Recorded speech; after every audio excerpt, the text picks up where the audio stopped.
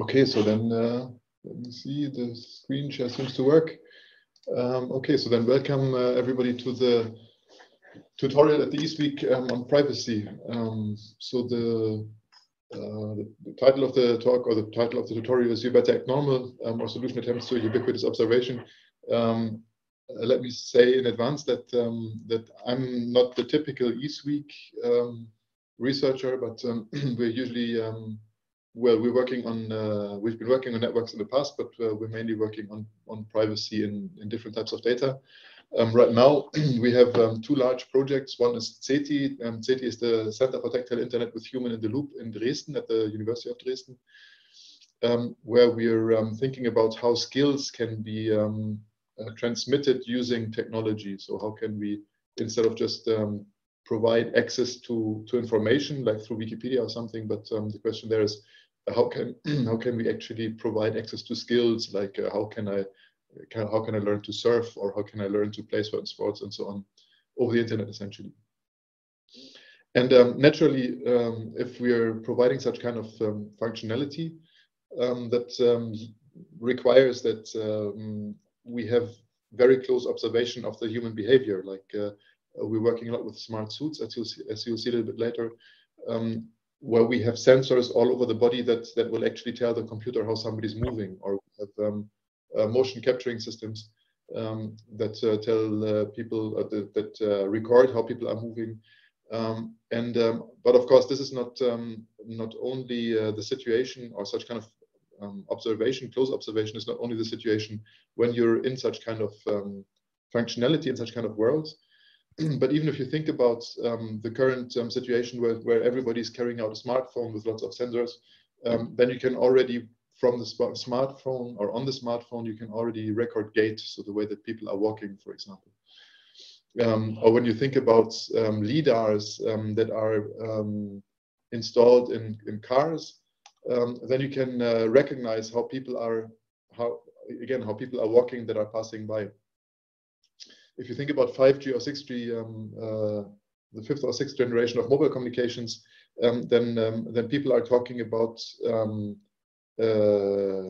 sensing at the same time as communicating. So essentially using the antennas that you have at hand for sensing the environment at the same time. But then suddenly, even if you're walking through a city, then suddenly there's going to be somebody looking at you the whole time. I mean, this is not something that where there's a person looking at you as an individual.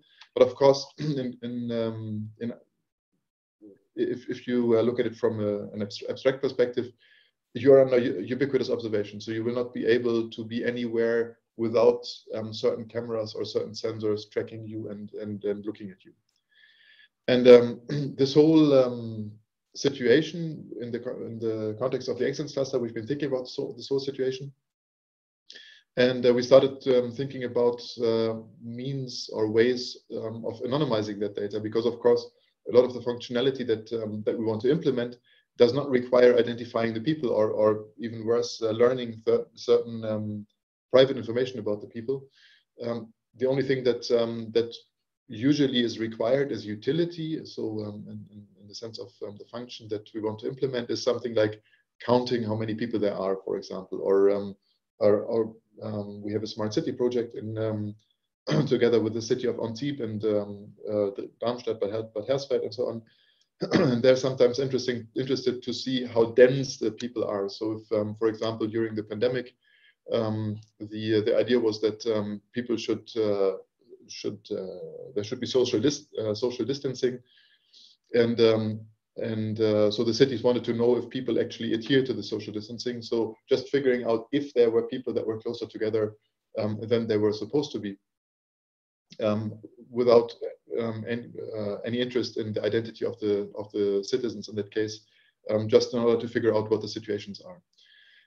So here we have a difference between what we want to achieve, namely, for example, counting the number of people in a certain place, or figuring out how dense the population, the people in a certain area are, versus certain privacy risks, namely being able to identify the individuals, or even learning certain information about the individuals. When you think about collecting gate data, for example. That's one of our big tasks that we're doing at the moment.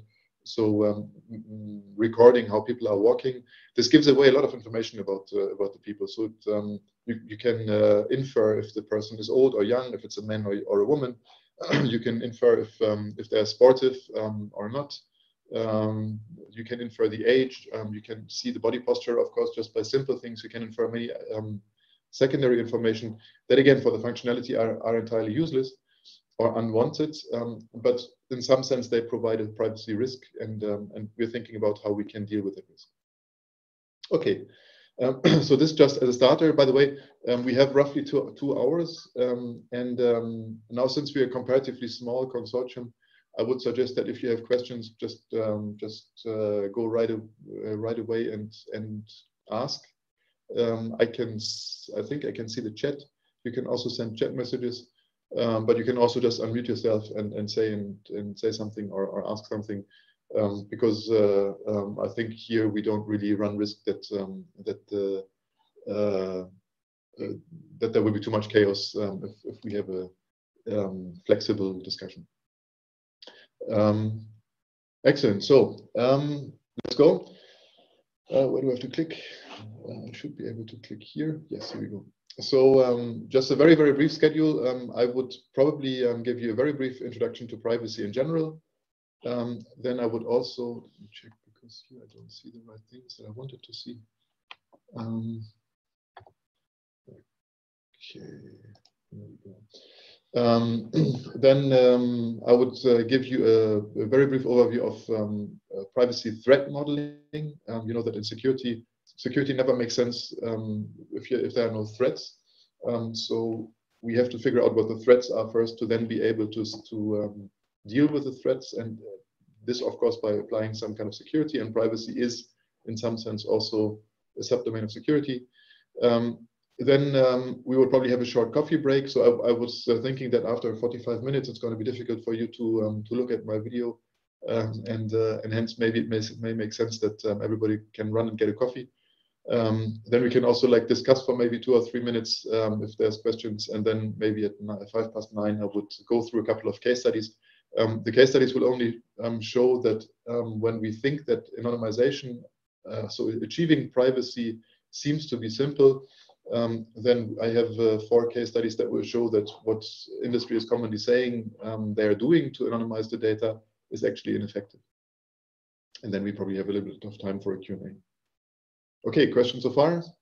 That's not the case. Let's get going. Okay, so I was already mentioning that that security only makes sense if we think about threats. And when you think about classical IT security, then we commonly have 2 types of threats. So the first threat is data loss. You see the picture here of Karl Spitzweg. The picture is called Intercepted Love Letter. I don't know if you can see it through Zoom, but essentially you have a young man here who is trying to convey a love letter to his mistress.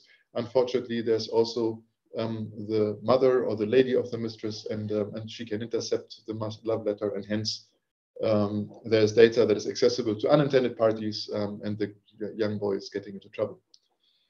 So one of the common threats that we think about in security, data loss. And you know that we have the Enigma or other types of systems, encryption systems, that will provide solutions for data loss.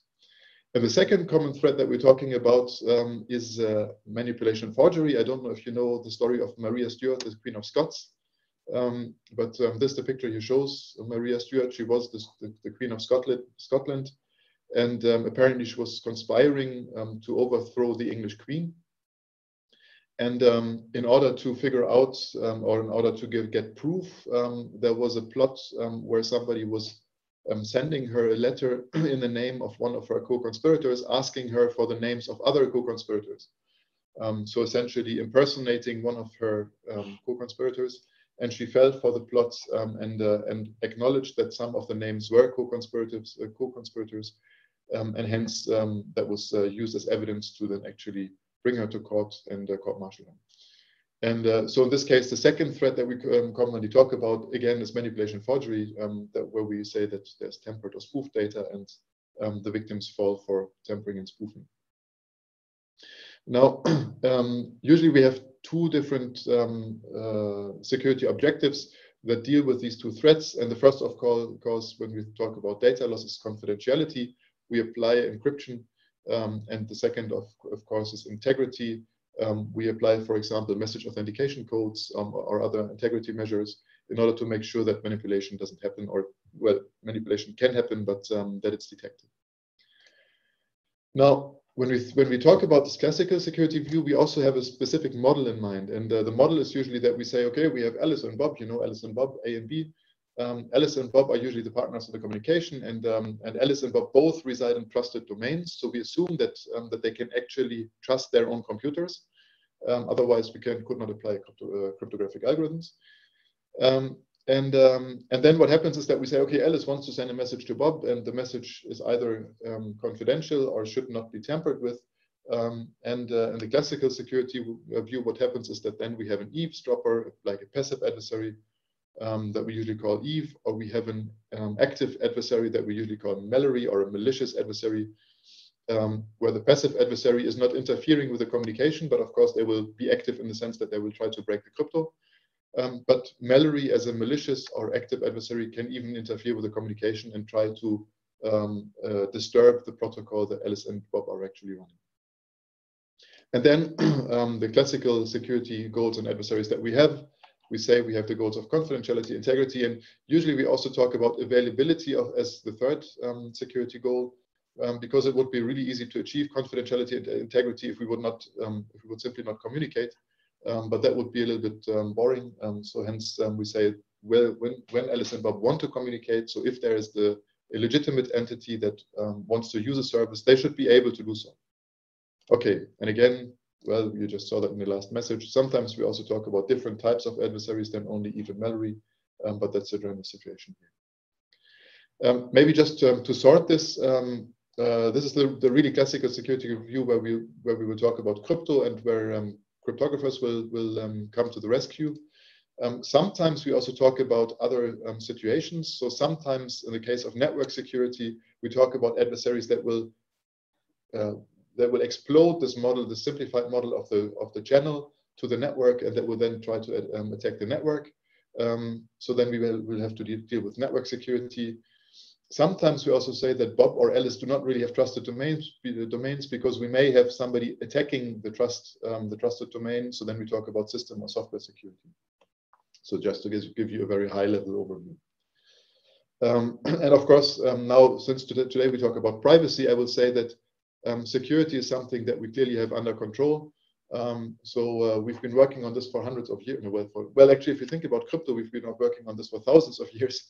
And so this should be a solved problem.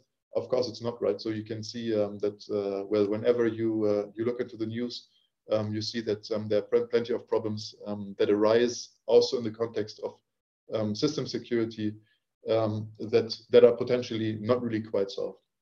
However, today we don't want to talk about security as such, but we want to talk about privacy. And I would like to convince you that privacy belongs to this domain, but it's something slightly different.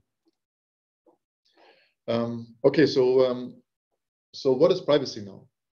I don't know if some of you have read 1984 by George Orwell, but it's a book that has been written in 1948, and there's one very interesting quote where George Orwell wrote, "With the development of television and the technical advance which made it possible to receive and transmit simultaneously on the same instrument, private life came to an end." So if you think again about our smartphones today, in 1948, George Orwell didn't think that we would have that, but he was in his novel. He foresaw that once there can be an entity that can observe what you're doing at the same time as you're doing it, there is no private life anymore. And to some extent, I guess this is demonstrated today, and we'll have a look why that may be the case. Let's try to define privacy first. So if you look into the dictionary, then, well, privacy, as we will usually use the term, is sometimes also called privacy. So the British English, or the British will usually pronounce it as privacy. I will use privacy because I got used to that. And if you think about the definition of privacy, then the dictionary says the quality or state of being apart from company or observation or seclusion, or B, freedom from unauthorized intrusion, one's right to privacy. So essentially the idea is that you can withdraw yourself from somebody else looking at you or observing what you're doing and so on. I'm not having so much time, so I'm going to skip this, but I will share the slides later so you can have a look at the discussions. From a legal perspective, this is a comparatively young domain or a comparatively young concept. The first time that privacy was discussed in the legal context was in 1890, so only like 130 years ago, in the context of the Harvard Law Review, where Samuel Warren and Louis Brandeis realized that at that moment, journalists were starting to have snapshot photography, so they could start to take pictures at any point in time of anybody. And then they realized that this allowed newspapers to publish photographs of individuals without obtaining their consent. So they could simply run around taking a picture and opening the door to a toilet or whatever, taking a picture and putting it in the newspaper. And then they were saying, okay, so this is something new. This is not really like an objective kind of a damage, because you're not taking away any values as such, no money, no objects. But they were still saying that private individuals were being continually injured because essentially they would not be able to defend their honor.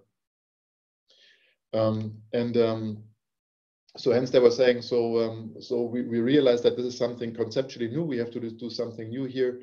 And then they were starting to argue that privacy, there should be a right to privacy. So there should be the right that you get that you can control what people are doing with information about you.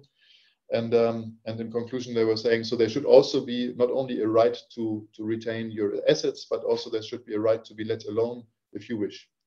And this idea is the basic fundamental behind the legal concepts of privacy, let's say. So now I've been talking about security and privacy a little bit in general. So if then we think about the differences, then maybe a slightly more frequent, slightly more recent quote that I would use is the quote of Alan Weston, because this really very much reflects our current idea what privacy is. And Alan Weston in 1967, in the context of a large affair in the United States, was saying, okay, so privacy should be the claim of individuals to determine for themselves when, how, and what extent of information about them is communicated to others. So again, the concept that somebody may get information about you, but you should be in control what happens to this information, no matter who the other person is, be it another individual on the street, be it a journalist, or be it the state, be it whoever. You should be under control of which information about you is communicated or used or processed. So then if we think about what we were just talking, or what I was just saying, then we realize that IT security is really concerned with protecting data and services. So we were saying there should be confidentiality of data, there should be integrity of data, there should be availability of services. So the context, the focus of IT security is really of protecting the data itself or the services. Now, if we think about privacy, privacy really is concerned with protecting humans from data or humans from processing of data. So what we think about in privacy, when we talk about privacy, is that we want to make sure that capturing, collection, and processing of data about a certain individual should not provide any harm to this individual. So we don't, of course, and if we want to achieve privacy, we will have to make, we will have to use the mechanisms that we also use in IT security. But the goal is slightly different. We don't think so much about the security of the data or the confidentiality of the data. We think about essentially the humans about whom this data is collected. Now, you may have realized that in the last 10 years, maybe many more people are talking about privacy as compared to before. And I think that this has a very simple reason. So if we think about humanity and society in general, and we think how we have developed over the last 40,000 years, let's say, let's talk about Homo sapiens, then there are a couple of cultural practices that we as humans have evolved and that we as humans have learned how to deal with. So for example, we know how to keep diaries, for example, or how to make notes and keep notes. We know how to exchange information, for example, sending letters, and we know that when we're sending a postcard, there's no confidentiality or no expectation of privacy. We know how to get information. So for example, if we want to get a newspaper, we can go to the newspaper stand and we can buy the newspaper and we can pay cash. So we know how that works. We can verify, we can prove who we are when we cross borders, for example. We know how to collect and share memories. For example, having photo albums that we usually keep somewhere, maybe in our basement or in our living room, somewhere in a closet. And we also know certain other things that have worked quite well in the analog domain. And then if we think about three properties of these cultural practices, namely type, scope, and trust, then we realized that the access type was entirely decentralized and personal. So when you go to the newspaper stand, you don't have to show your identity card. You just buy the newspaper, and that's it. And it's also entirely decentralized because there's no central entity that knows who's buying which newspapers where, of course. And if you think about the scope, then the scope is purely local. So when you make a photo album and you keep it in your living room, again, it's a local thing, and somebody would have to get to your living room in order to get access to your photo album, of course. And then when we think about the third property, which is the trust, we realized that we learned that we have to have trust in direct peers. So if I look at the scenario here, I need to trust my newspaper boy, for example, because they will learn what information I'm interested in. Or if I'm showing my photo album, well, I'm showing it to the person that's with me in the room. Or maybe let's say that we grew up in villages or in clans, then essentially we knew whom we had to trust in this context. And these are properties that we as a society have learned over thousands of years, and where also we have established certain habits and certain cultural ways of dealing with situations. For example, nobody was going to take a photo of somebody who was walking home drunk Friday night from a bar, because that was just like unwanted. And even if somebody was taking a photo, where that photo would end up in a photo album somewhere locally stored in the basement or in the living room of the person who was taking a photo. Okay, now let's look back at the situation. We said that we have a couple of cultural practices that we learned how to deal with them. And now, of course, we do all of this in a digital way, right? So we know how to keep diaries, we know how to send emails, we have smart TVs where we can access movies on Netflix, whatever. We can authenticate online, where we can keep memories in the case that, or in the sense that suddenly you have Facebook and so on, where you can upload all your photos and you can share your photos. Hi, Akash. And of course, there are other kinds of services that we can use that are much more easy to use, or that gain a lot of power by making them digital, of course. Also, there are additional, more modern kinds of services. I'm sorry that the video is probably a bit choppy, but when you think about the new devices that we're developing, then of course, with the new devices, we get a lot of opportunities to improve the services or develop newer services that were not even thinkable in the old way or in the old world. And again, I will share the slides so then you can have a look at them. But there are many things that we can do today that were not possible before. However, if we think back about the situation that I was talking about before, so the cultural practices in the past, access, type, scope, and trust, local, decentralized, and trust into the peers that were sharing the room or the village with you. Now suddenly the situation has changed drastically, because suddenly, of course, we have the internet. And through the internet, you can, wherever you are, you can connect to these services. And of course, there are plenty of services. You can connect to them with different devices, which also means that anybody else, of course, around the world can connect to these services, no matter where they are. So suddenly your living room is the world. And of course, these services, they're also not only providing a single service, so the service providers provide plethoras of services, which again is from the perspective of functionality is really nice, because they can provide much better services. from the perspective of us as a society, it provides us with a couple of questions, because suddenly, again, if we think about type, scope, and trust, well, suddenly with regards to access type, we have central unique global login services. So you actually have to identify yourself to be able to upload a photo into your own photo album. For example, we have global access over the internet, so you can access it from anywhere, but also anybody else can access it, can access your data from anywhere. And maybe the worst situation is suddenly when we think about trust, well, we don't really know who to trust anymore, right? So before we had to trust the other entity that was with us in the room, but we don't have a room anymore. Or well, the room is the entire world essentially. So do we trust, I don't know, the service provider? I'm not sure. Do we trust the internet service provider? I'm not sure. Do we trust others? So suddenly we have lost control of who we have to trust with regards to the data and to the information that is processed and collected and processed about us. I'm going to skip this because I'm already talking a lot. And now, of course, the question is, what could possibly go wrong? So I mean, so we have these services, we like these services, and why should we now suddenly think about privacy? Well, I mean, sometimes we see headlines in the news which make it obvious. So, for example, there was this pregnancy app that was sharing your intimate data with your boss. So you could download a pregnancy app that you could use for free. Well, you can, there are many of these apps that you can use for free in any case, but there was one that you could also use for free because the app was sharing your pregnancy, your cyclic, your menstrual cycle information with your boss. Also, if you were in danger of becoming pregnant. I, as a professor who has a couple of PhD students, I very much enjoy that.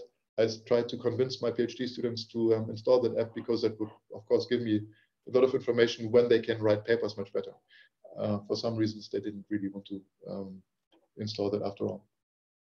Of course, we also see headlines with regard to Facebook. Facebook could pay billions after losing facial recognition, privacy appeal. But I mean, if you think about Facebook, bashing Facebook has come out of, it's not really something that is very novel or new. You know that the sentence that Mark Zuckerberg knows best is to say that I'm sorry. And we know the overall situation there. But if we think about the entity that should be actually able to make sure that they can keep their data private, who would be that entity? Well, when you consider who should be able to really keep their data secure and private, that should be the US Army, right? Because I mean, this is the most powerful country in the world, and the Army is the most powerful army in the world. You would think that they know how to keep their data private. Turns out they didn't. So they lost information about secret army bases because their soldiers were doing the fitness runs, and shared this information on Strava, an app that you can use for running and sharing your runs. So this was more than 2 years old. So this was a while ago. Everybody knows about that. You could think that now the US Army and whoever should be able to deal with that situation. Well, it turns out that not so long ago, this year in June, Strava again revealed runs of Israeli officials at secret army bases. And by the way, so then you can think, okay, so I mean, maybe that's just like a singular incident. It turns out not so long ago, also this year in April, there were data brokers selling data about US military personnel, where data was essentially who they were, what their habits are, and where they are. So where they are on a real-time basis, as a matter of fact. So you could know their location at pretty much any time. Okay, so you would say maybe that's a single incident. Turns out there was another incident also this year. American phone tracking firm demoed surveillance powers by spying on CIA and NSA. So turns out that your mobile phone, if you keep your location services turned on, frequently and regularly shares your location with others. And this is an article that is really quite nice. It's a very short article, but that I will invite you to have a look at, because it shows quite nicely how people are using mobile devices, and then due to their daily habits, it's really easy to figure out who they are. For example, if they go to certain addresses in Langley on a regular basis, well, you know they work for the CIA, and then if their phones still share live location data, and this live location data is sold, then you can buy it, and then of course you can also know in a real-time on a real-time basis where CIA spies or agents are at any point in time. This is probably a situation where I would say, so if even these guys don't manage to keep their data private, then maybe there is a problem that we have to think about. Now, the lecture could be really short because, of course, I could say, well, it's so simple. I mean, we could simply go back to the old days. Just let's get rid of all of our phones and let's get rid of all of our modern functionality and devices. But that, of course, is not really what's going to cut it. I mean, I like to use this functionality and these devices. We have to deal with the situation, of course.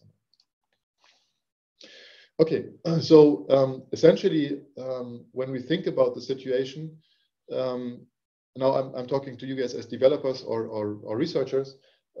There's something that we can do before we implement certain services or before we develop certain apps that will tell us to which extent we should take care of the situation. And in German or in European legal terms, this is called a privacy assessment, or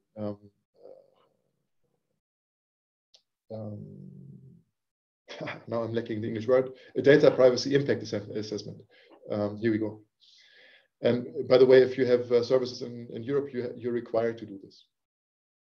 And if you want to do this, the first question that you can ask yourself is which data is actually captured.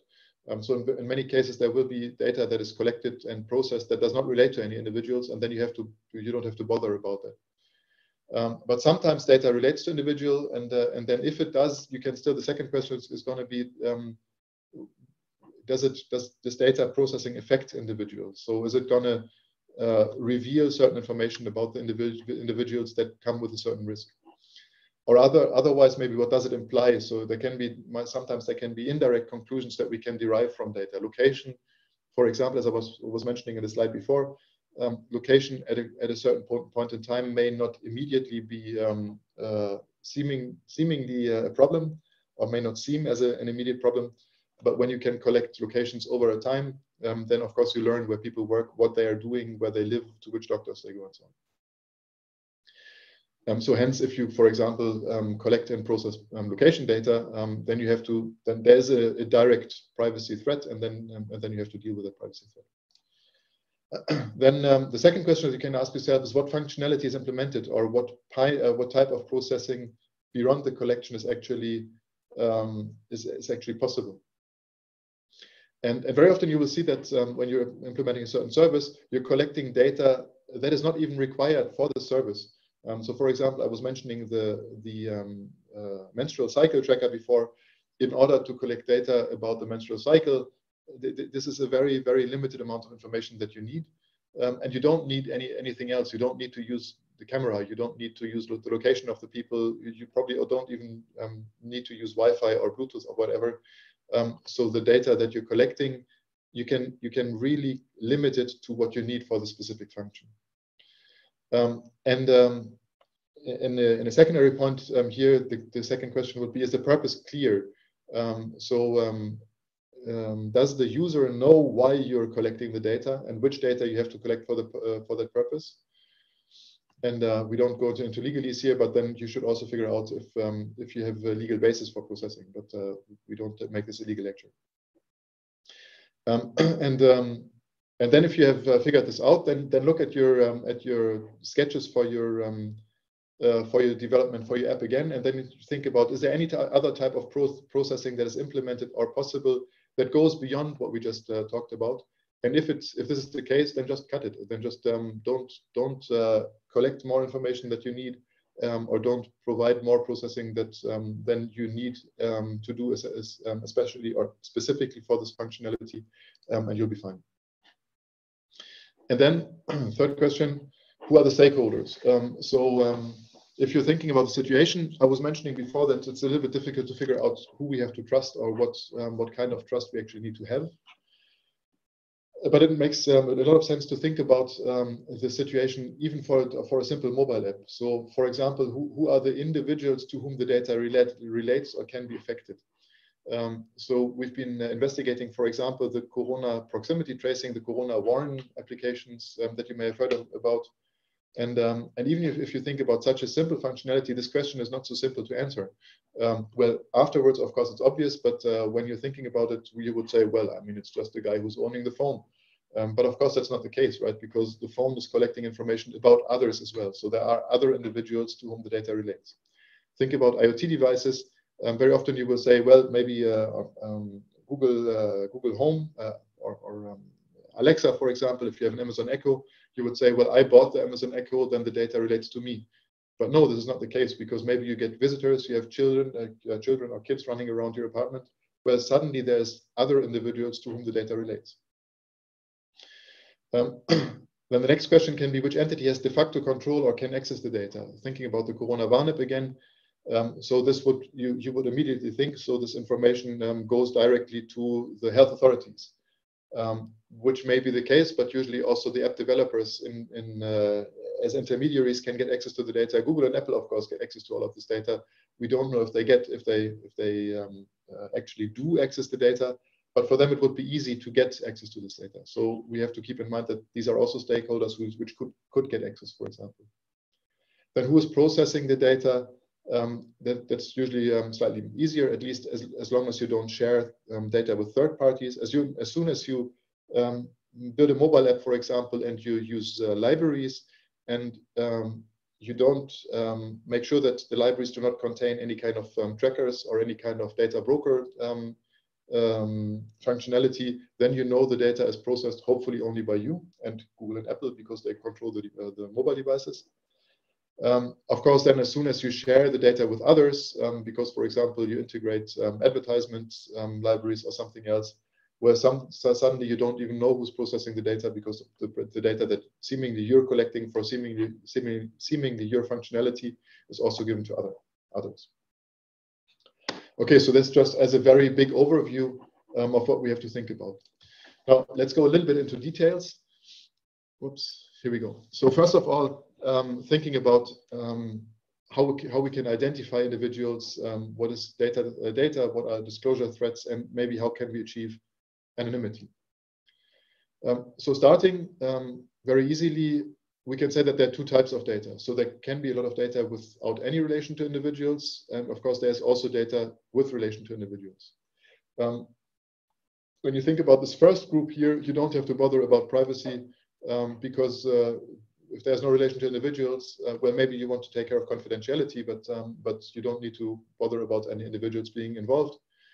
And there's a lot of data that we're processing on a regular basis. So when people say, oh, the new laws are hampering all of my functionality, that's bullshit, because most of the stuff that we're doing, we can still do because they're not related to any individuals. So weather data, planetary constellations, zodiac signs, simulation data, measurements from experiments, all this has no relation to individuals, fine, you can still control, you can still process it.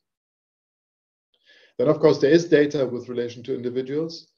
And here we have two types of data. So first of all, there's content. So I'm maybe writing a message, and then the content of the message, of course, is one type of data, or I can probably post a photo, then the image itself is the content. And there's also metadata. So for example, when did I take the picture? Where did I take the picture? With whom do I share it? And so on. And we'll see in a minute that metadata, although the politicians tend to say that metadata does not really make doesn't have any relevance, we'll see in a minute that it does indeed. When you look at any privacy law, by the way, then the privacy laws usually have another kind of they distinguish the data again, where they say that there can be normal data with relation to individuals, but there can also be sensitive data with relation to individuals. And sensitive data usually is all the data that is linked to certain information that has been used in the past to discriminate against people. So for example, ethnicity, political opinions, religious or philosophical beliefs, health-related data, biometrics, sexual preferences, and so on. So as soon as you have data with relation to individuals, be it content or metadata, that has any of that allows you to infer any of this information, you deal with sensitive data, and then you should really talk to a lawyer, because then processing this data from a legal perspective gets really difficult. And then when we talk about data with relation to individuals, we also have to distinguish between the way that people reveal this information. So a lot of the information is revealed consciously. So I'm sending a photo, I'm sharing a photo in Facebook, for example. This is a conscious data revelation.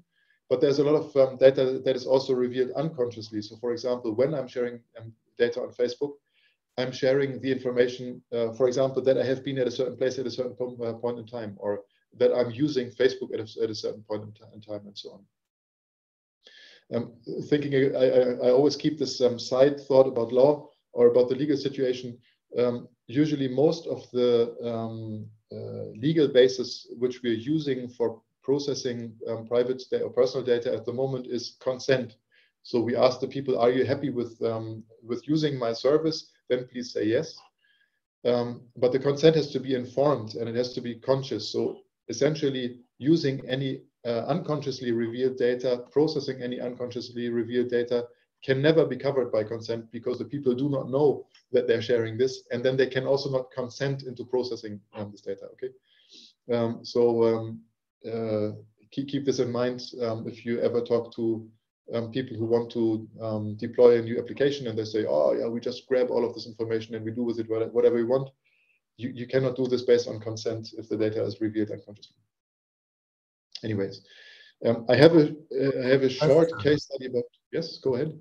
Oh, so in this categorization, I mean, these types of data, so how about neural network models? So for example, I mean, this, this is neural network model themselves, they are just numbers. They are not related to a specific person. But if you look at how you obtain these numbers, then they are all derived from personal data, right? Yeah. So then in this case, which category does this belong to? That's a very nice question, and thanks. So that's a really good point. So there are two things here. So first of all, when you're saying that I learned some model, any kind of machine learned model, be it a neural network, be it PCA, for example, you do a simple PCA, so principal component analysis. Then there are two points to think about. The first point to think about is that at some stage you're training the model, right? When you're training the model, you need the data. So if you do not have consent by the users to actually use their data to train the model, then you cannot train the model because of course there's a processing in the first case. And now the second question is, once let's say that the user said, I allow you to train the model for the purpose of helping me to find a restaurant faster. I'm willing to do that, and then you train the model. Then the next question is, does the model still relate to individuals or not? And as you were saying, the model is seemingly only just a couple of numbers. Unfortunately, it's not. So unfortunately, when we take the more complex the models are, the easier it is to reconstruct training data from the model. So there are a lot of attacks that are known that you can use to reconstruct training data from models. So we just had a paper where we could show that we can do membership. We call these membership inference or data reconstruction attacks or model inversion attacks. We just had a paper where we could show that even in PCA, so if you do a simple PCA, we can do membership inference attacks, so we can confirm if certain data has been used in the PCA training or in the PCA learning, essentially, calculation. And when you think about neural networks, you can extract lots of information from the neural networks again. Now there's I think looking at the time, I will not get there today, but there's a whole bunch of research about anonymizing this data. So what you can do is you can essentially perturb the data during the training, and or perturb the training process. That's what we usually do, and then you can prove that to a large extent an adversary will not be able to extract personal information from this data anymore, or from this model anymore. But then what you have to do is, or the way that this works is usually that if you think about neural networks, then usually you have a stochastic gradient descent. So essentially you apply your neural network on your input data, and then you calculate back what the gradients would be according to which you have to adapt the weights. And there is a differentially private stochastic gradient descent algorithm that essentially then takes a stochastic gradient descent, clips it to a unit vector, and perturbs it with a little bit of noise. And then with this adapted training, you will get models where at least we know the possibility, or where we can calculate the possibility of an adversary to reconstruct training data, or to do membership, actually to distinguish if certain information has been in the training data or not. Now, in reality, the problem with this is that now I was always talking about this parameter, how likely it is for an adversary. And if we want to make it difficult for an adversary, then we have to perturb the training so much that the utility drops a lot. And that's why usually we agree that we give the adversary the theoretical probability, or we accept a theoretically high probability for the adversary to distinguish if certain training data has been used.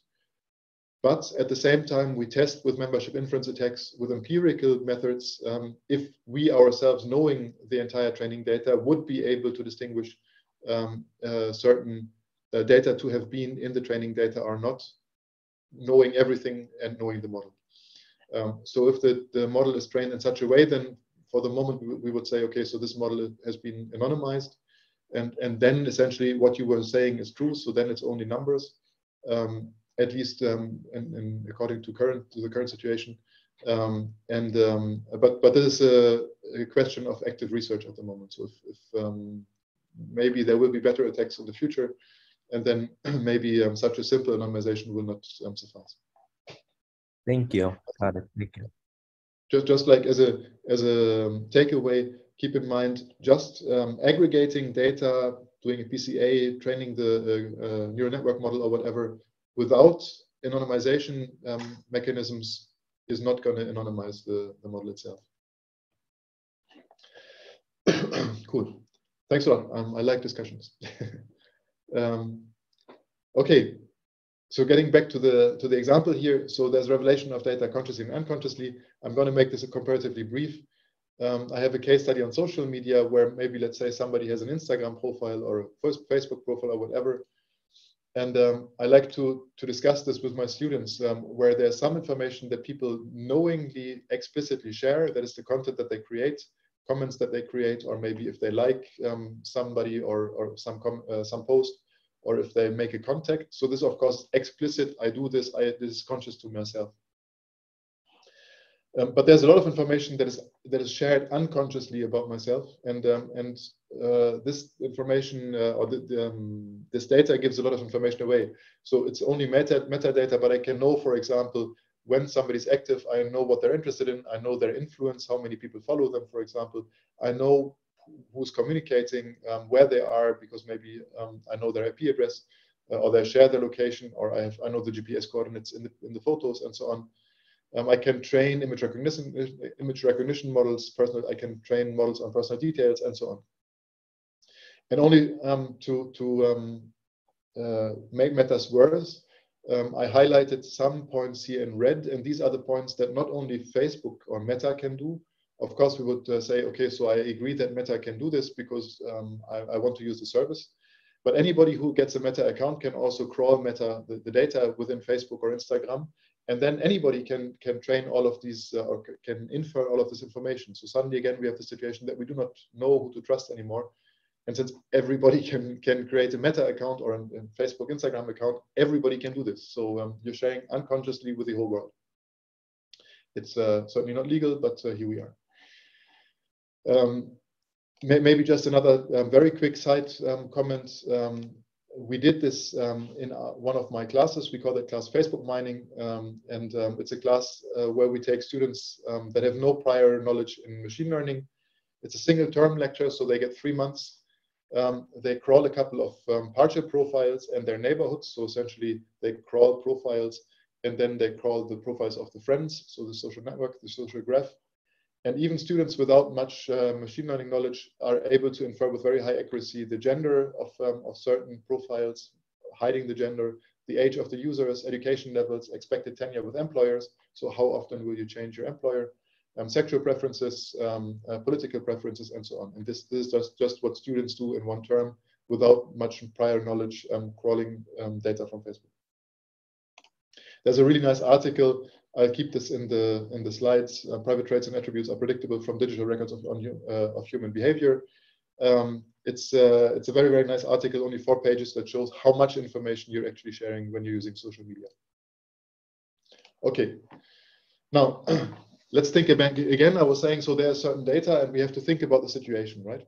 Hang on, it's 8:56. Yeah, we can do this. So let's talk about trust. I was talking about the situation earlier that in classical security, we talk about Alice and Bob, and they trust each other, and they live in trusted domains, and there's an adversary that is observing or interfering with the channel. This is not the case anymore, right? So if we think about our trust assumptions for privacy, and if I click, there should be something happening exactly. So in the case of privacy, we don't even know if we can trust the service provider. Whoops. Yep, here we go.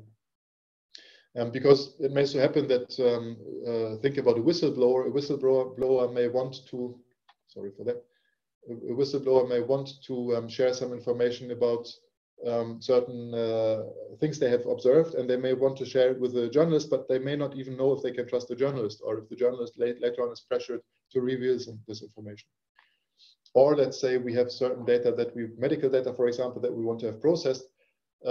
We don't know if the application is actually running in a cloud provider in any of the hyperscalers. So we don't know if we can trust the service provider.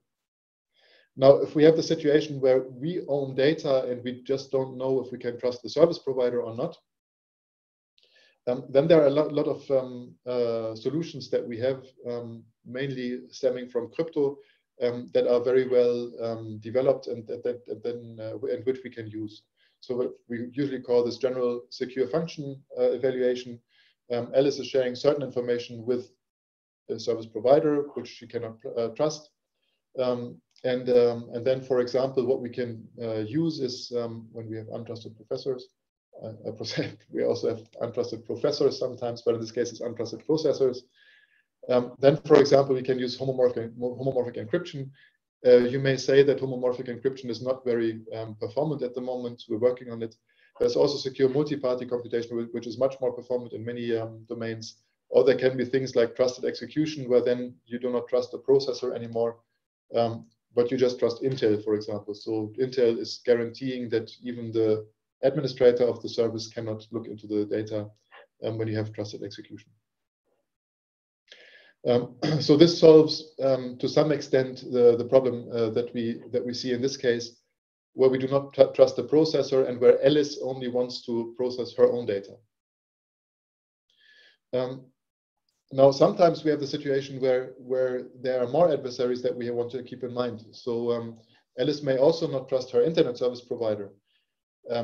Alice may also not know if she can trust somebody on the network. So again, let's say that there's metadata. What we saw before is only hiding content, but there's still metadata. Alice may not want the internet service provider to know that she's communicating with Bob in the first place, being a whistleblower, for example.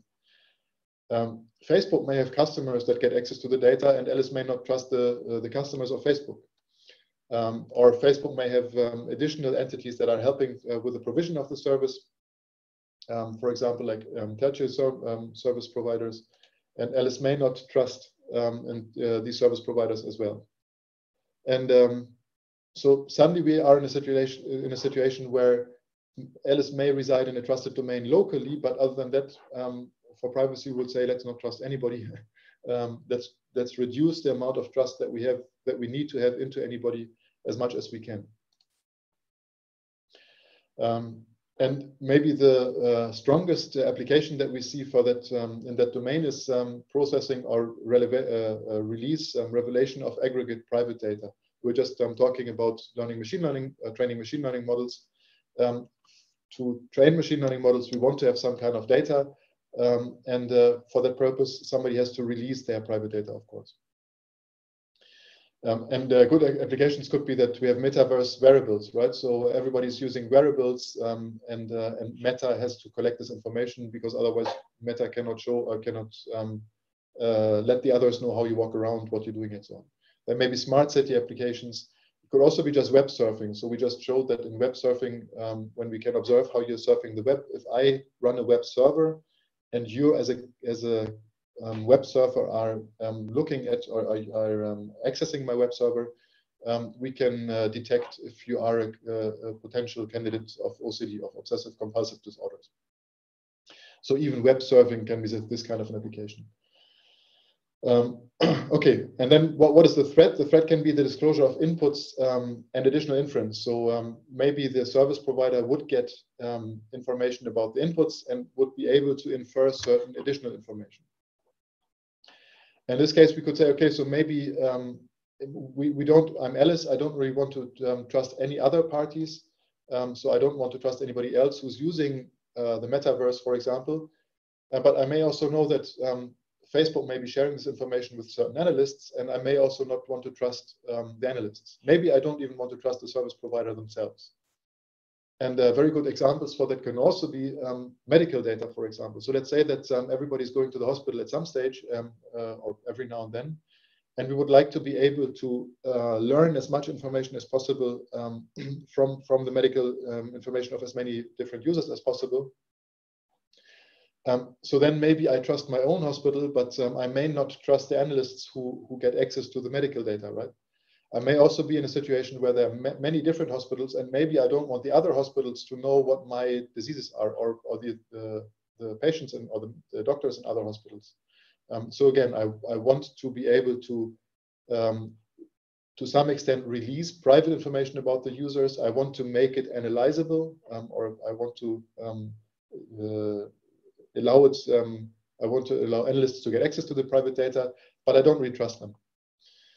And why would I not trust them? Well, in some kind of a service, Facebook, for example, it may happen that there's somebody else who's using the service who attacks the service, or it could also be, of course, that there's an analyst that gets access to the data that we cannot trust. Now, the next question is, can we do this? And yes, indeed, we can as well. So first of all, what we can do is anonymization. We can anonymize the data. This is actually much more difficult than we may think, and I have 100 slides of that, but we'll cut them short a little bit. And the second attempt is to apply techniques from statistical disclosure control. So usually statistical disclosure control is also going to try to use some kind of anonymization techniques and then at least be able to tell exactly which information about the individuals is actually leaking. You may have heard about differential privacy. That's one of the techniques for statistical disclosure control, where we can calculate exactly how much information the adversary will actually learn about each of the individuals that is participating, or that is participating in the database. Okay, now when I say all this, of course, there's still the question of relationship to individuals. And again, just to make this slightly more clear, let's talk about this kind of, usually when we talk about relationship, we in the domain, we talk about linkability and the risk of disclosure. So in general, when we talk anonymization or privacy, then we talk about protecting individuals from abuse of data about them. And that means that an adversary, or in the case of a data loss incident, the public can link items of interest with some probability. Now, what are these exemplary items of interest? One item of interest usually is the individual. So me as an individual can be one item of interest. It could also be the identity of the sender of a message or the receiver of a message, sometimes even just an intermediate who is forwarding a message, sometimes even just pseudonyms. So a pseudonym for an individual that allows to link data for digital dossier aggregation, for example. So this kind of information about an individual very often is one type of item of interest. But it can also be some kind of auxiliary information. For example, the content of the message. It's very obvious, of course, but it could also be something like locations, the interest, for example, web pages on diseases. If I'm going to certain web pages of certain religious beliefs, political radical opinions, and so on. So this could be auxiliary information. And then of course, now linkability means that I can always means that I can either link two individuals, or usually an individual to some kind of this auxiliary information. Now, when we talk about threats, we talk about the risk of disclosure. Then what types of disclosures can we have? First, of course, we have the disclosure of identity. So it would mean that I can identify somebody, right? But there's a secondary risk of disclosure, which is this disclosure of attributes, so the attributes of certain users or individuals. Now, for the first one, It's really obvious. I mean, if we think about disclosure of identity, I mean, I can identify an individual, for example, in the data set, or I can link an identity to an observation. So I see that somebody sent a message, and now I can link the individual that has sent the message to the message.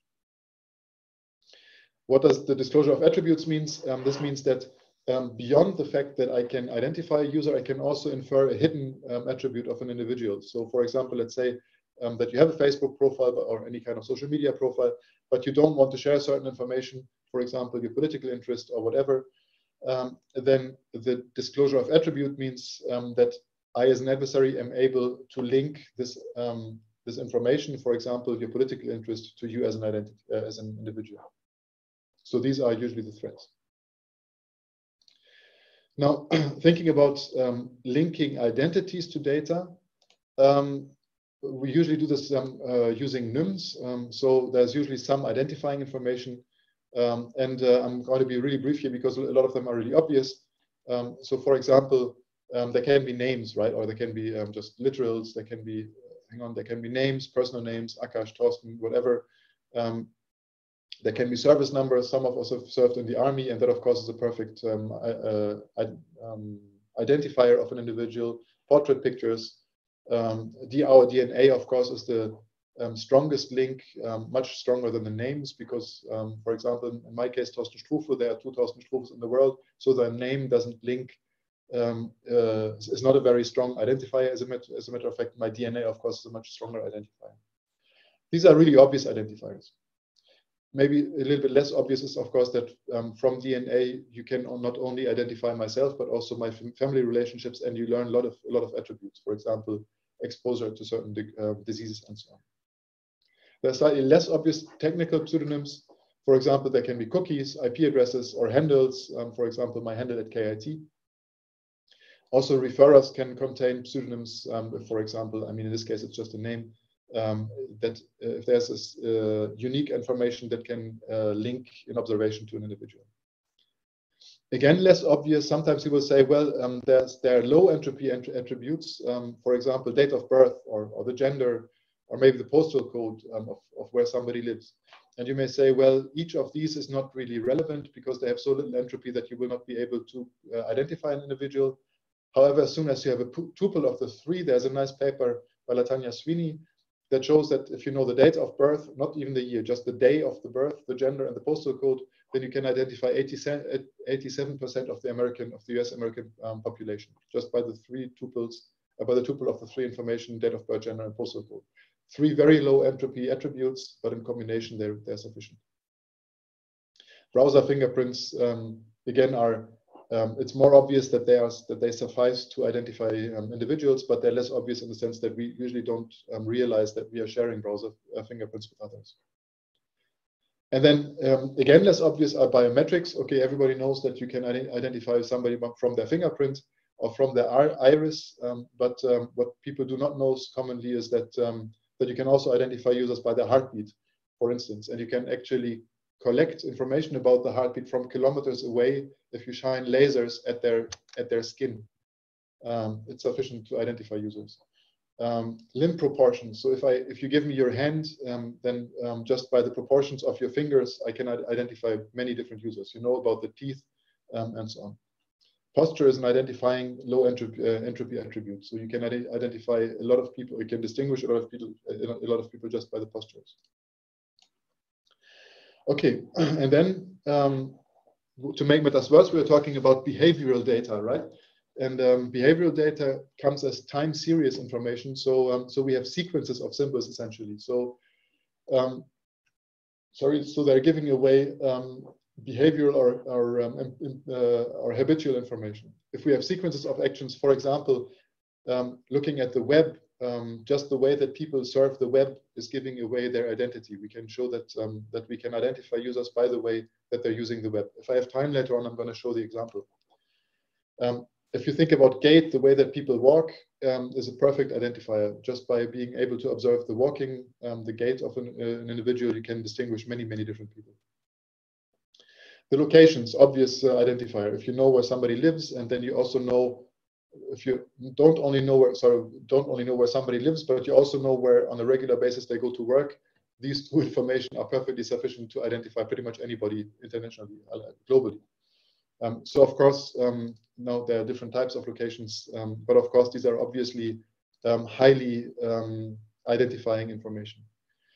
And now very often what we say is that, okay, so we still want to process this kind of information. You recall the examples that I showed at the beginning of the tutorial. So for example, we want to be able to process the way that people are moving. And then you would say, okay, so maybe we can anonymize this data, but turns out that anonymizing such kind of sequential information is really, really, really difficult.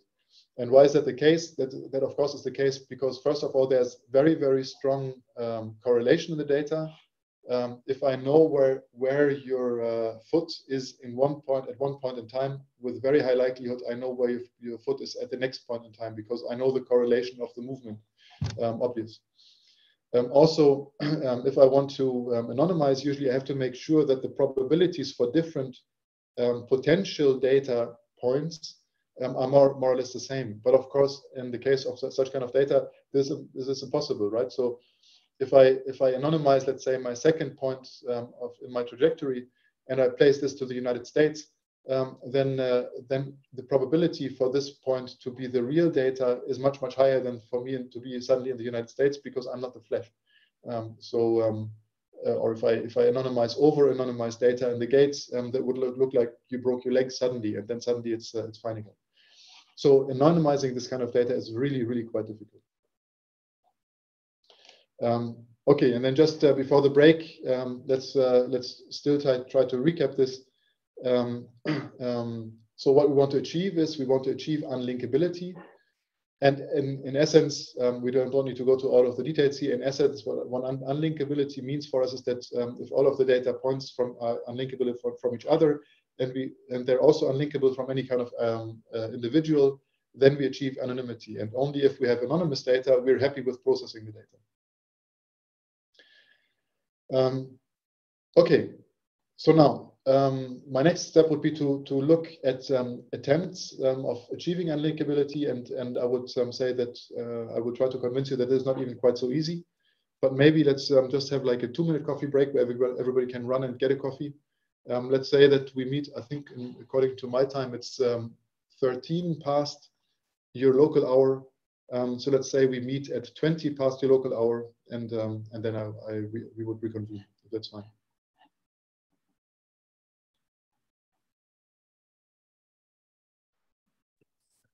Hi, Thorsten. Morning.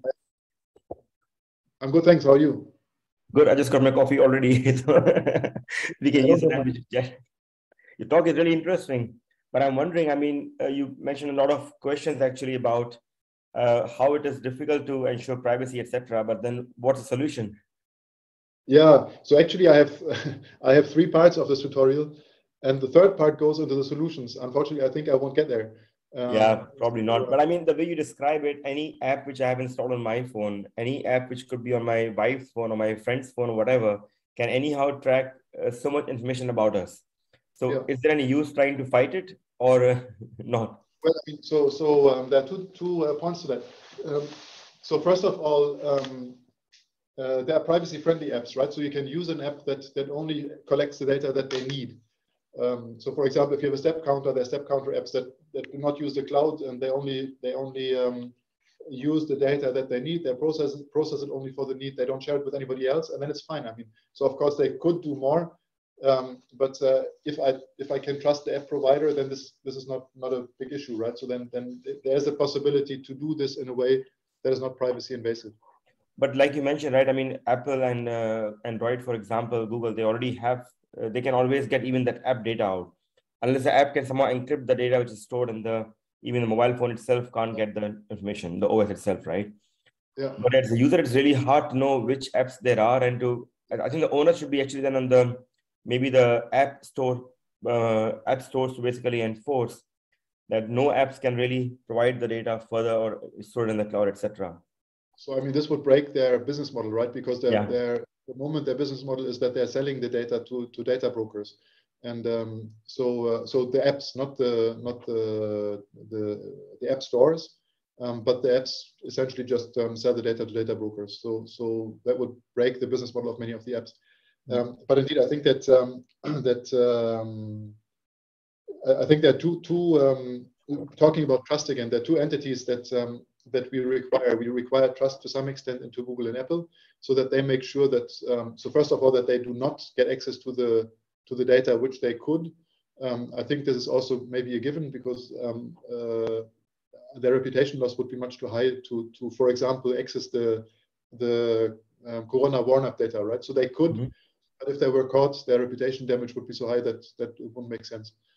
And so we have to have a little bit of trust into these providers. Also, I think that regulation plays a big role, right? So we need the data privacy laws that we have, or maybe even stricter privacy laws than we have them. And then we need audits. I mean, we just need to.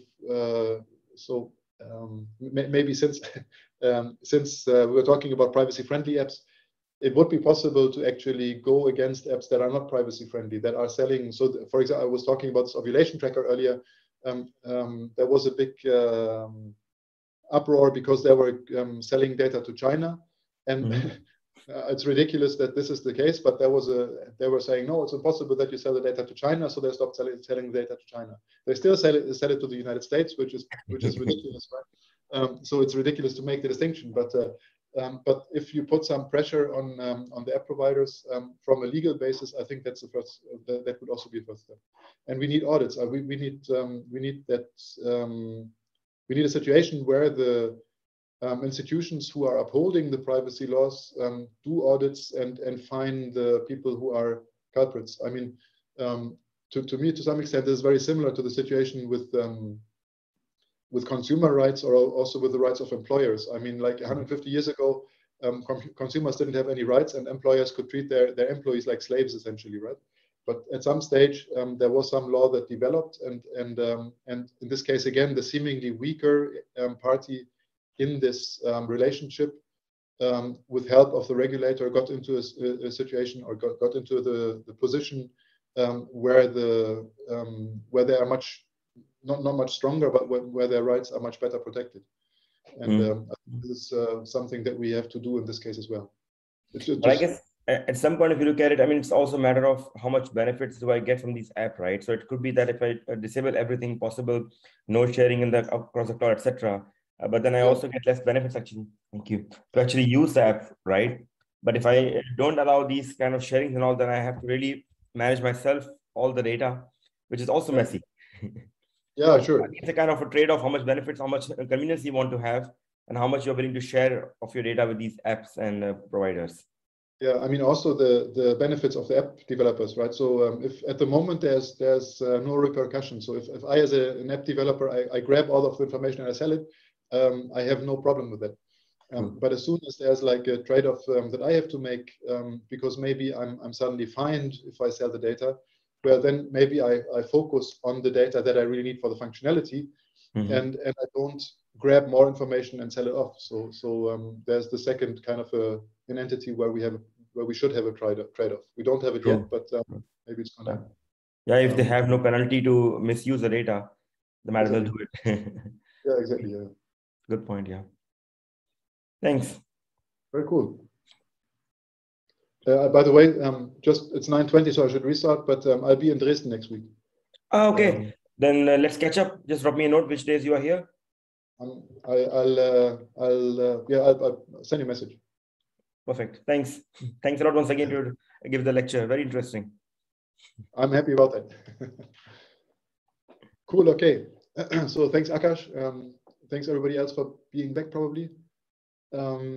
I cannot really quite see if there's. Yes, here we go. So that everybody seems to be back. So then let's keep going. So I was saying that we want to achieve unlinkability. Or maybe I should just restart this. This is slide 50 because it became really slow. Here we go. I hope that's going to speed up things again.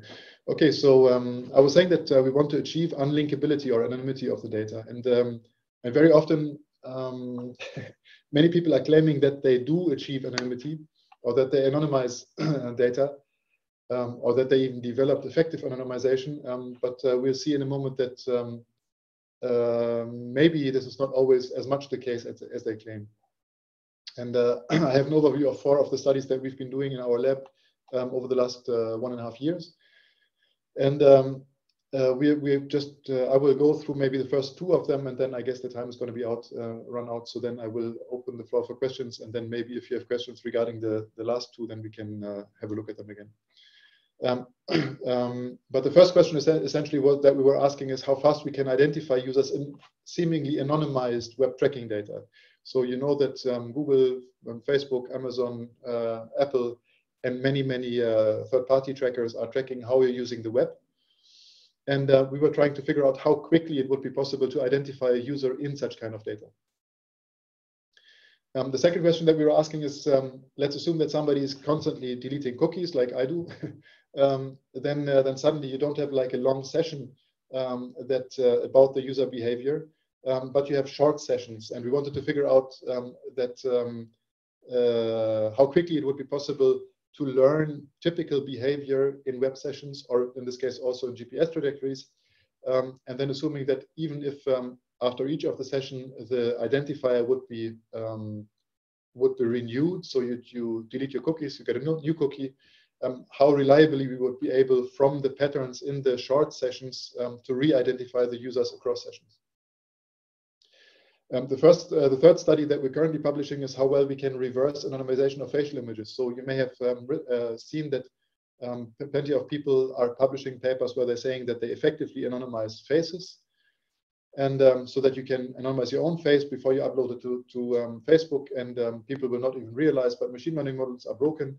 We tried to figure out to which extent this claim is correct, and turns out with the exception of very few approaches, they're all ineffective. And the fourth question that we're asking is if we can anonymize gate. It's not even to which extent or how well, but we're trying to ask the question if we can anonymize gate in the first place. But I go through them, and as I was mentioning, I'll quit maybe at around 9:45 so that we have time for questions. And if any of these if I don't manage to present any of the last ones, and you're interested in them, just get back to me, and then we can look at them briefly. Okay, so the first one, your anonymity in web tracking data, asks how fast we can identify users in what trackers say is anonymized web tracking data. So bear in mind that your web trackers aren't even trying to anonymize your data, but sometimes in Europe, some of the trackers claim that they anonymize the data, for example, by deleting the last octet of the IP address. That's what Google says, for example. Or they're claiming that they anonymize in other ways. And we want to look at these ways and figure out if they're actually effective or not. How can we do that? So we cooperate with InfOnline. InfOnline is a German audience measurement company. What does audience measurement mean? So essentially, you know that on the web, most of the money is made with advertisement, and in order to claim certain prices for your real estate on your web page, you want to claim gazillions of visitors and page views. So you want to be able to say, I have so many visitors every day. So let's say NiceCom is claiming gazillions of visitors and page views. So then NiceCom can claim the advertisement agencies to pay fantastillions of dollars or euros or whatever. Now, of course, the agencies don't want that. That's why they have independent audit bureaus of circulations. They have also been existing in the printing press already, but now they exist in the digital sphere. And what they do is they are independent of the market, but they count the number of visitors to web pages in order to make participants comparable. So in terms of the websites and the ad performance. What they do, of course, is they implement trackers. So it's third-party scripts that are embedded in the web pages. The third-party scripts redirect the visitors to the audit bureau of circulation, InfOnline in our case, and then they count how often you visit which of the pages. It's done by cookies, of course, not very surprising, and the cookies also allow to re-identify users as long as the cookies exist. So essentially, they have long sessions of people browsing the web. What do they do with the data? At the moment, they simply store it in a massive data lake. And that's not something we should say out loud, but that's what's happening at the moment. And we get access to this data, and we can run our analysis on this data. So what is the service that they provide? So the advertisers want to know, first of all, the page impressions. And that's is essentially specific per rendered page. So if, let's say, you go to CNN.com and you read an article at CNN.com, then the advertisers don't only want to know that somebody read that article, but they also want to know, for example, your browsers, your platform, and so on. So for each of the different rendered pages, there's a code. The code may be an article on the exploded bridge in Ukraine, rendered for a Samsung smartphone with a certain screen resolution. So that's a specific code for the page. And these code impressions is what the advertisers want to have. They also want to know the visits. Visits would be consecutive sessions at the same page, essentially. And now, how do they define sessions? They say, well, a session of a user is the activity as long as the time that a user is active until they take a break for 30 minutes or longer. So as long as you have consecutive clicks where each of the click is less than 30 minutes after the previous click, the session keeps going. And only if there's a break of 30 minutes or longer, then this is counted as the next visit. Also, they want to know the clients per period. So for example, they want to know the unique visitors, for example, at between 12 and 1 o'clock on Monday, or between 8 and 9 o'clock Sunday morning when I'm giving my tutorial. So this is the service that the ABCs are asked to provide. How do they do that? I already said that roughly. What do they store? They store the site. So that would be CNN, for example, the category. That would be, for example, politics or sports or whatever. They store the page, for example, explosion on a bridge in Ukraine. And there would be the code, as I was mentioning above, the rendered page. They also store the location. In this case, what they do is they take the geo-IP region from the IP address, and then they throw away the IP address. So they still know if you are in Germany, in Switzerland, but they don't have information much more detailed than that. And they have the timestamp in milliseconds. So the timestamps, of course, locally when you hit the web server of the ABC. In the data set that we're looking at, we have 2 to 3 billion page impressions per day. For the paper that we wrote, that was 1 week's worth of data, so 7 days. Then the reviewers in Oakland were saying that they wanted a whole month. So then we did the same thing again over a whole month, but the results were the same. So that's essentially the data that we're analyzing. And of course, no need to say that that this is highly personal and identifiable information, because essentially your cookie information isn't there. And no matter which web page you're using, that also implements the tracker or the audience measurement is included in the database. And there are political parties, there are web pages about certain medical discussions and so on that are included in the database. Okay, got some more detail. How does it look like? Browsing data. Let's say we have, for simplicity reasons, let's say we have the cookie number 1. Then we have a timestamp on the order of milliseconds. We have this code, as I was mentioning, the URL and the environment, and then there's a function over it. We have the site, for example, google.com, category, search, location, for example, North Rhine-Westphalia or Baden-Württemberg in Germany, so the federal states. They're ordered by identifier and timestamp. We have certain different data fields, of course. Each of the clicks of the user provides one event. Then the entirety of the events yields a trace that we can collect about the user. We cut the traces into the browsing sessions, as I was mentioning, and this is done by essentially just using the 30-minute rule that the industry has or is applying at the same time. Okay, now of course, even if I tell you this, then it should be obvious that that this data is this would not be GDPR compliant, because you get very highly detailed information about user behavior, and it's very highly identifying.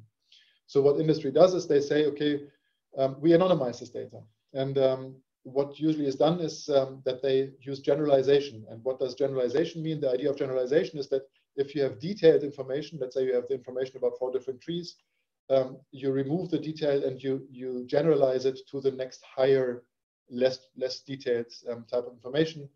For instance, let's say that you have IP addresses. Generalization would mean that if you take all of these IP addresses and you cut off the last 2 octets in this case, then you would have some kind of anonymization by generalization because the detail is deleted, and suddenly there's no single individual identified by this information anymore.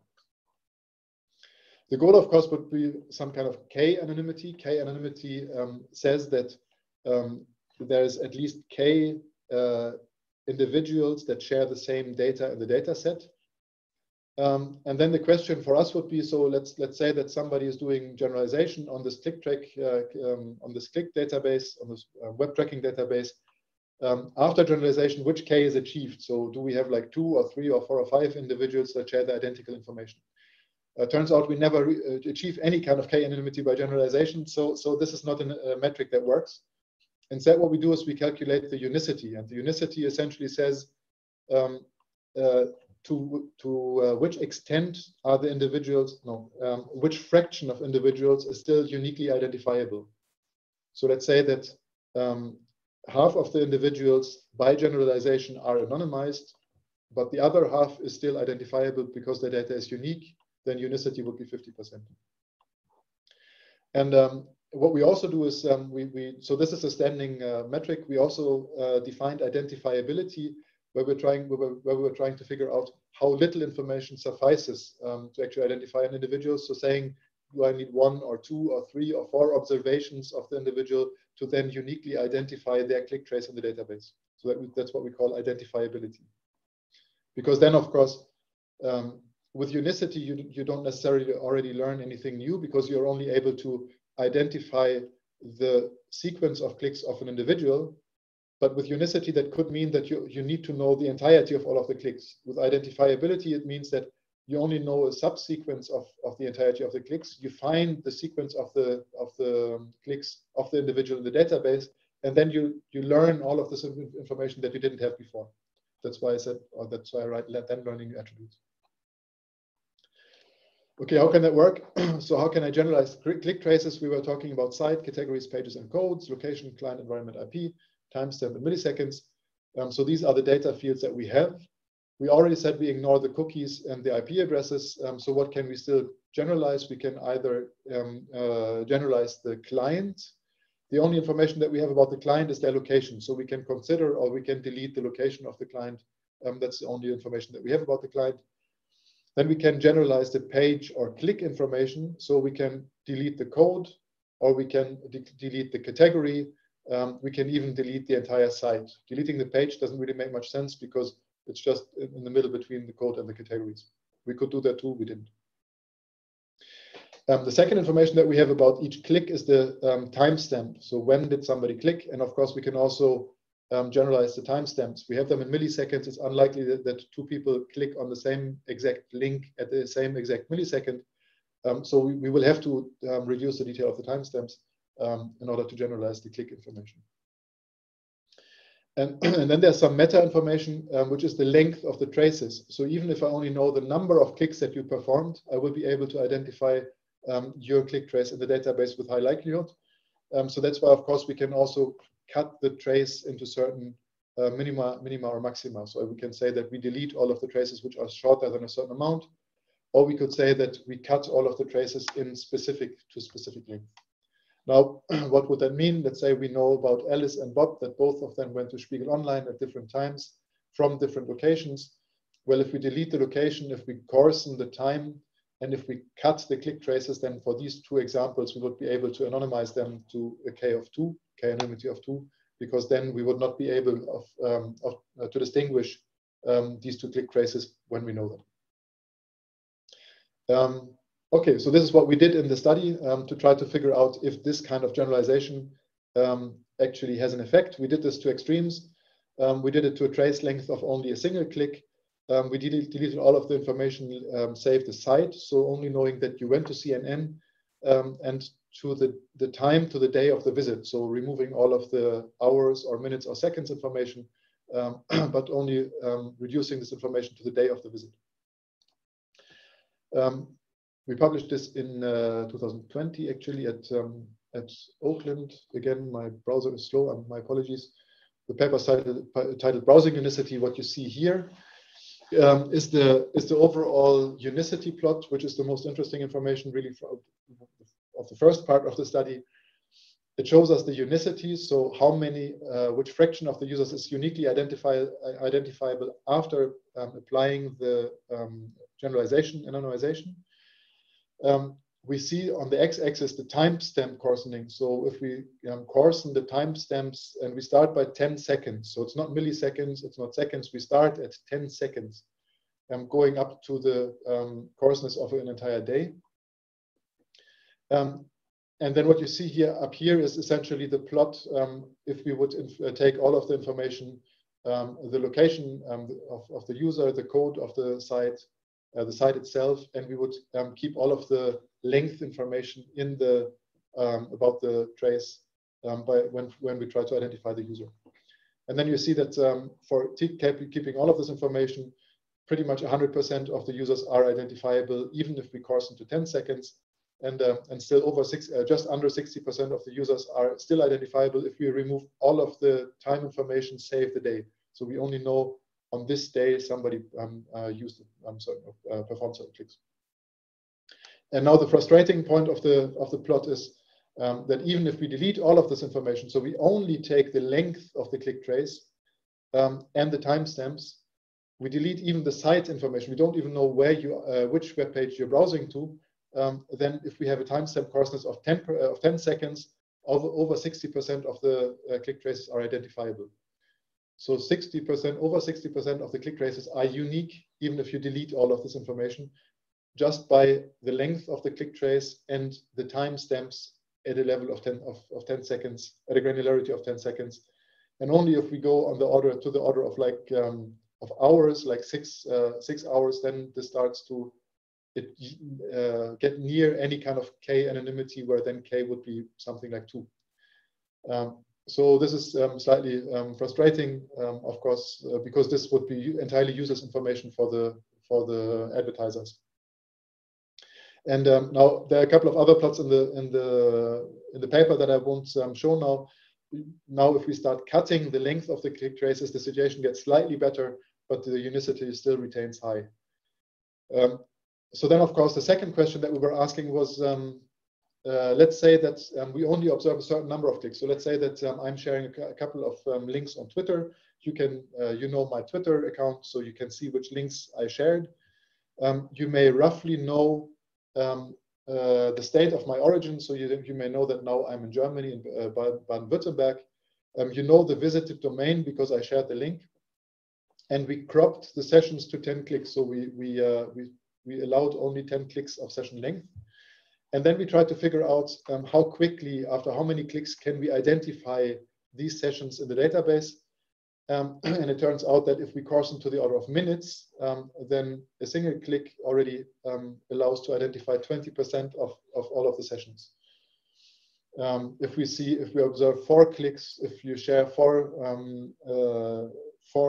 of the pages that you visited on Twitter, then coarsened to the order of minutes, we can identify more than 60% of the sessions. And it means that you learn all of the other information that you haven't seen before afterwards, of course.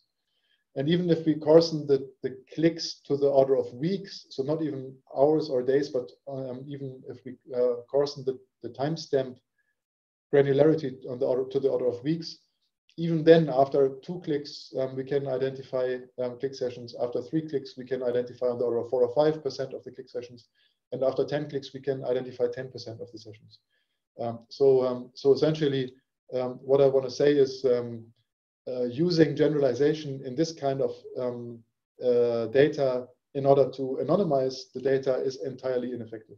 So you want to achieve K anonymity, to have any kind of anonymity, any kind of unlinkability, but you don't. Of course, now for us, the task is that we have to do something, and we're working on it. So we're working together with the advertisement industry in building better audience measurement solutions that will then actually be anonymous.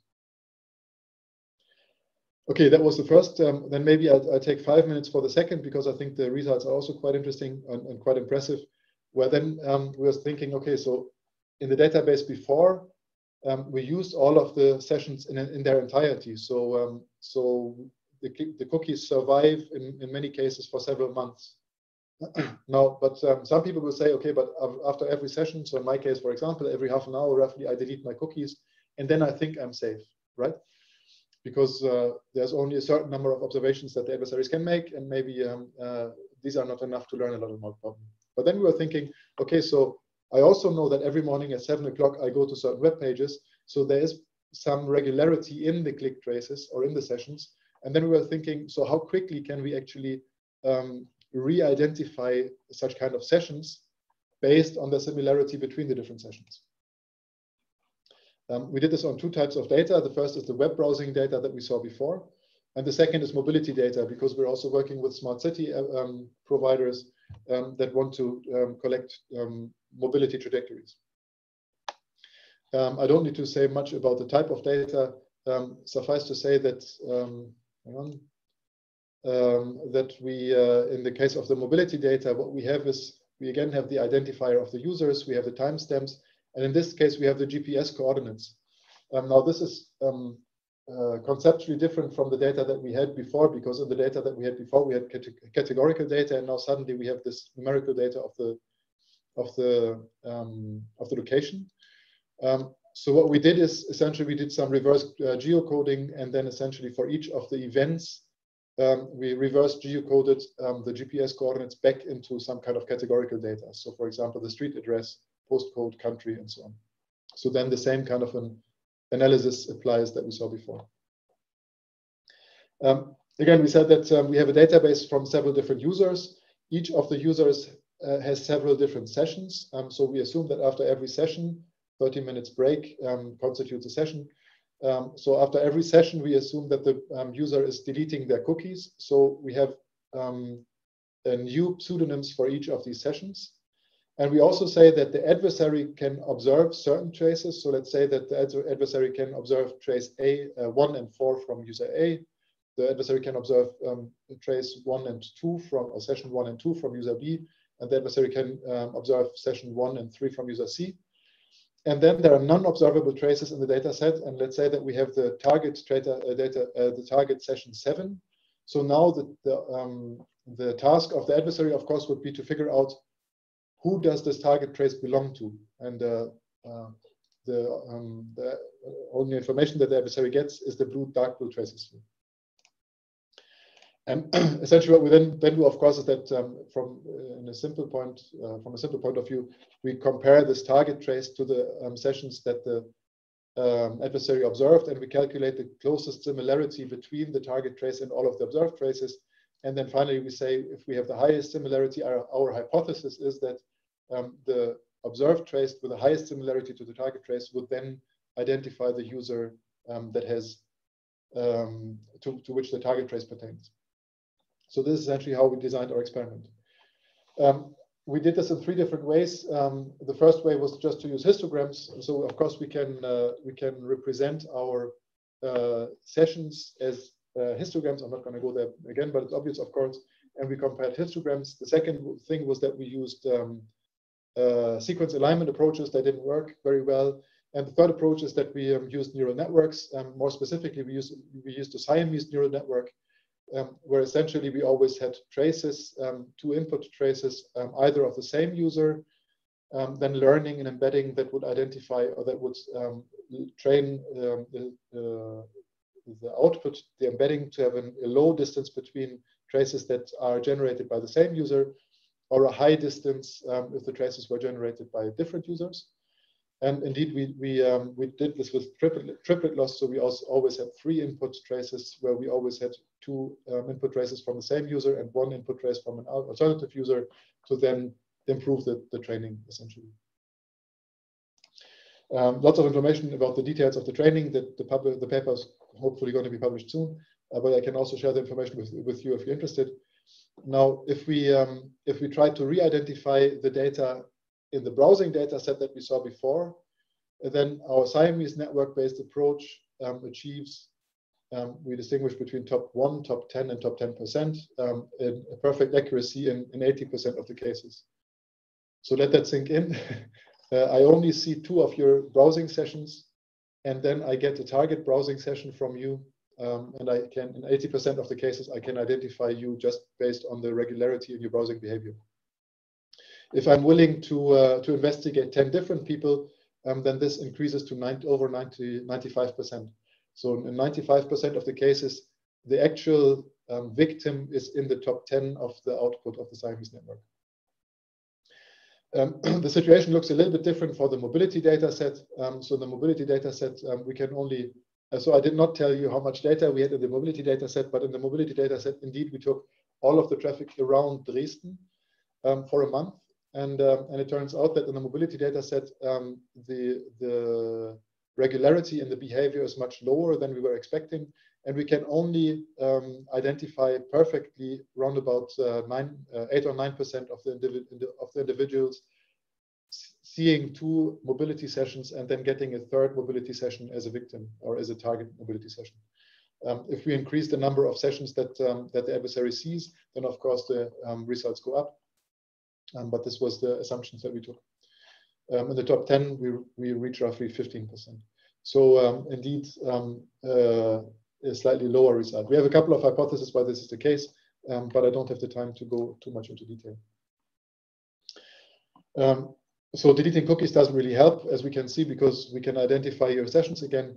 By the way, also neither does clipping, heading, or trailing segments. So what industry does in the case of mobility data at the moment is that they say we simply cut off the first 200 meters or the first 3 minutes of a mobility session, and we do the same at the end of the trajectory. And then this information was so much generalized that it was anonymous. We did the same experiment, cutting exactly like industry does, and the results look the same. So there's no difference. So this is, yes, it doesn't really help. Okay, so these were the first 2 use cases from our lab. There's another one. I'm just going to show you roughly what we're doing, but I'm not going to go through the details. So the idea, of course, is that people say that they can anonymize facial images, and virtual machine is slow at the moment. Exactly. So, and usually what then happens is, whoops,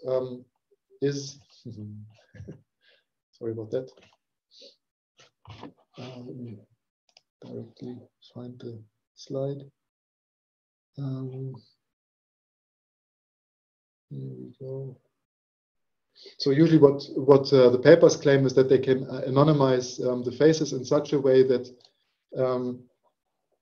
that the facial image was not re-identifiable by machine learning algorithms.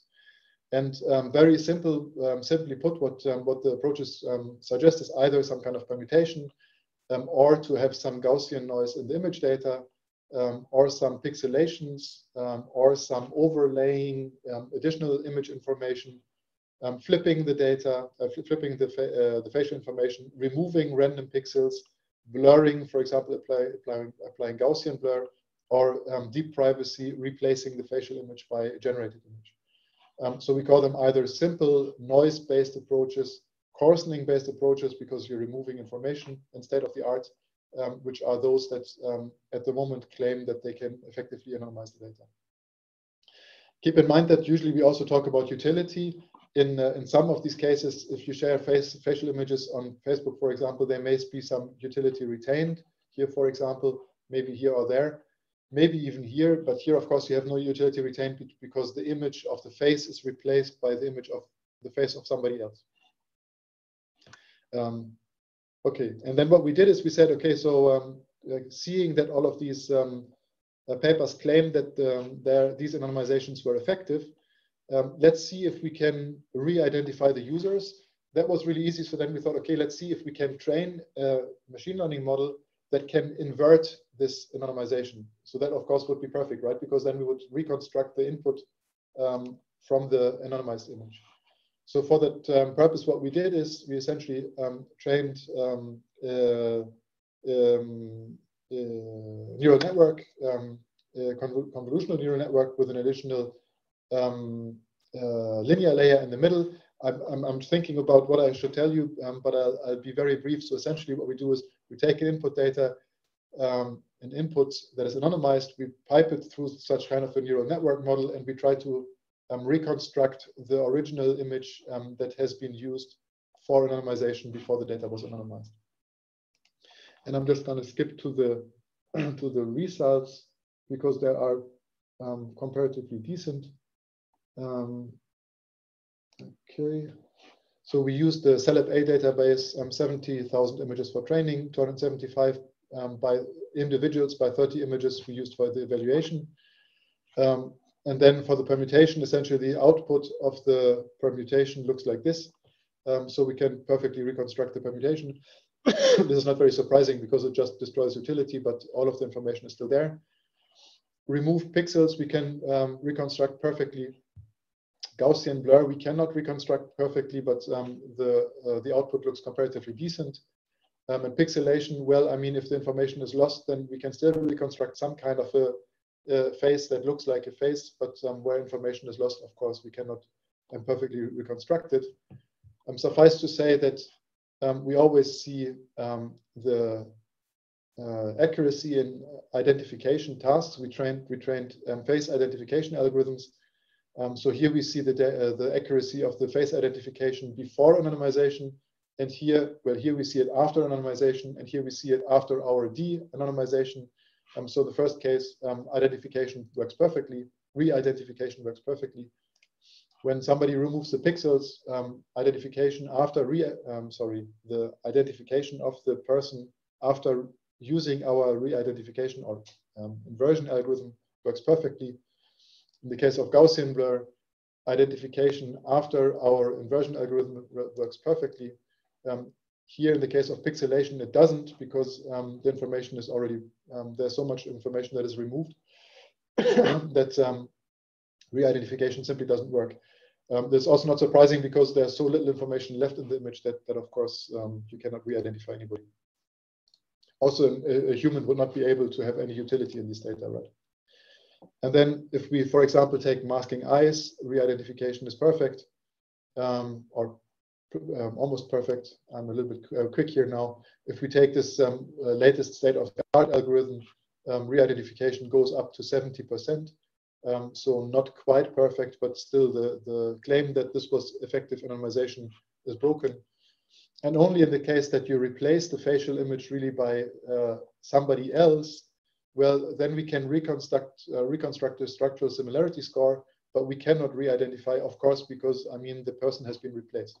It's also, again, if you upload a photo like this to Facebook, there's no utility for the users because, of course, essentially, this person was replaced by another person, and hence there's no utility for the users. Okay, I'm running out of time. So if you have interest in any of these things, do let me know. I'm just going to skip quickly to the summary here.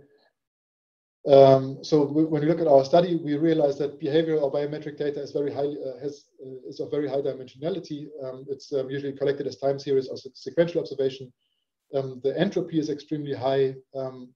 That means that even tiny habits or peculiarities of individuals are immediately captured. The same holds for typical patterns or certain peculiarities due to medical conditions. So simple anonymization, something like cross-linking, aggregation, any kinds of simple anonymization like these will not work in practice. So the only chance to not lose privacy to Meta, Google, Smart City Dresden, or whoever it is to act like everybody else or to look like everybody else. Otherwise, you're doomed. But no, of course. So in principle, the state of the situation is at the moment that we're working hard on developing new mechanisms and techniques to help anonymize also behavioral and biometric data. And I think we're on a good way. So at some stage, to some extent, we hope that we can provide you with drivers of your wearable devices that you can happily use metaverse and whatever without being tracked or without having your medical conditions or your political preferences inferred. That brings me to the end. I only have 5 minutes, or we only have 5 minutes left officially. My apologies for that. But if you have questions, shoot me now. If you're interested in details of the other studies, I can quickly look at those slides. but I wanted to give you the chance to ask a few questions after all. Thank you very much.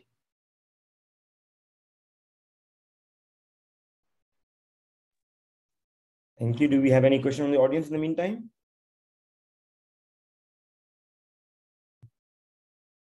Thank you for the great class. So I really enjoyed it. So I have one general question. So as you might know, this community is mostly about embedded system where we only have limited resource generally. So what we usually discuss in this community is like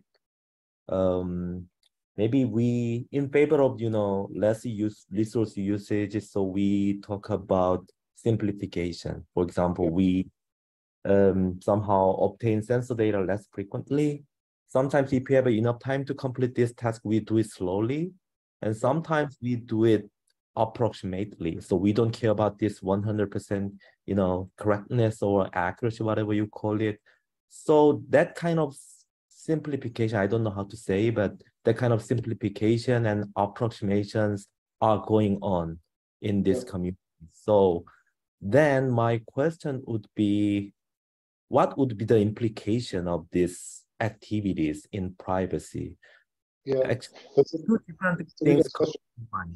So at the same time, firstly, maybe we export less data, like if we sense less frequently, and we expose somehow processed data. In that sense, maybe I myself believe that it'd be not bad for privacy, but at the same time, the volume of the data is somehow digested. So we expose somehow representative data. Maybe it's not a good idea, for privacy. So these two different things are in my mind at the same time. So can you comment on that? Sure. So, so I was mentioning earlier that that there are different ways of anonymizing data, and I was talking about coarsening. But the more general terms are that we can anonymize data either by generalization, so that means removing details, or reducing the resolution of the data essentially. And the other way of anonymization is perturbation, so that it essentially means adding some kind of noise. Now, when you're saying that for example, you're reducing the frequency by which you're collecting information, that is generalization. For us, that is generalization because essentially, instead of having, for example, information every millisecond, you have information, for example, every minute or something, right? So you coarsen the resolution of the data. As I was mentioning earlier, coarsening or generalization is not effective for anonymizing behavioral data. So this will not suffice to achieve privacy of the users in this case. It may so happen that, for example, let me distinguish two things here. I was talking about the risk of identity disclosure and the risk of attribute disclosure. For the risk of identity disclosure, it will not suffice. So we will be able to re-identify users also in coarsened data. For the risk of attribute disclosure, in some senses, this may suffice. So, for example, if you take somebody who has a tremor, if you reduce the granularity of the data sufficiently, you will not be able to detect that the person has tremor. So this is a very simple example, right? So for some of the attribute disclosure risks, generalization may suffice, but for identity disclosure risks, it will not suffice. When you say that you're also using approximation, if approximation essentially means that you're having like some kind of interpolation between different samples, let's say, then again, this would be something like generalization because it does not effectively perturb the data. However, if you would use some kind of approximation where you add some noise to the data, then this could actually suffice also to prevent the risk of identity disclosure. This is going to be comparatively difficult because a lot of the noise, of course, can be removed again by, for example, simple Kalman filters or something, right? So if this is the case, then again, you will not prevent identification of users.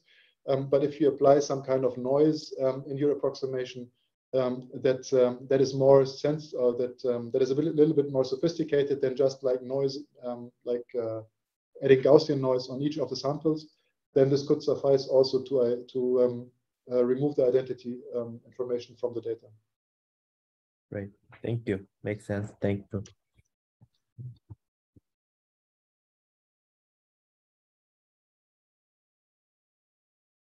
By the way, we're not working with embedded, so we are also working with embedded systems, but we don't use we don't do active research on the embedding of the systems essentially. But when we think about location trajectories or also the movement, the behavior, the gate behavior, we also collect the data from embedded systems essentially.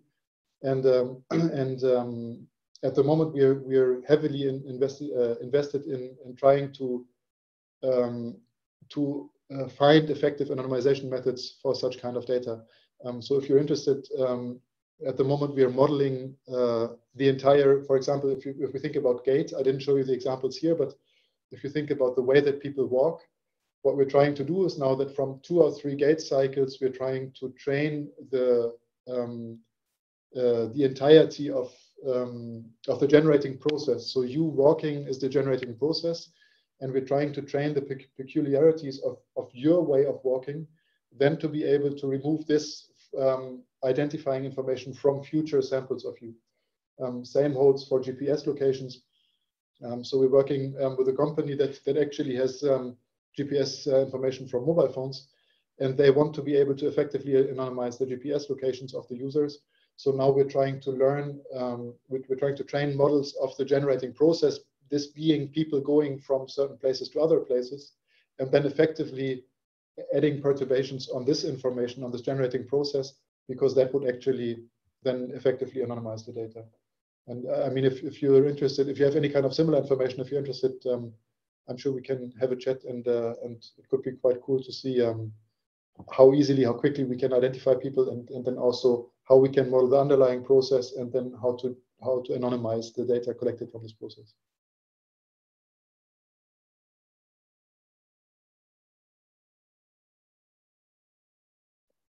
Good. Thanks a lot. Any other last questions? If not, Thorsten, thanks a lot once again for the great talk. I think I really enjoyed it very much. And we can touch base again once you're interested and ask have more discussions about this. Yeah. If anybody wants to connect, there's only 2 Thorsten Strufe in the world. So if you Google my name, you will find me. Send me an email. I'll be happy to talk. Thank you. And I think, we are recording the entire video, so we'll upload it on the YouTube of our EC8 website. And hopefully then you can get even more coverage and maybe more questions from the audience coming afterwards. I'll be happy. Well, one at a time, but that's going to be cool. No, thanks a lot. And enjoy the rest of your week. Yeah, thanks. See you. Bye-bye. Bye-bye. Thank you. Thank you, Akash. Bye-bye. Thanks. Bye-bye. Have a nice day. You too.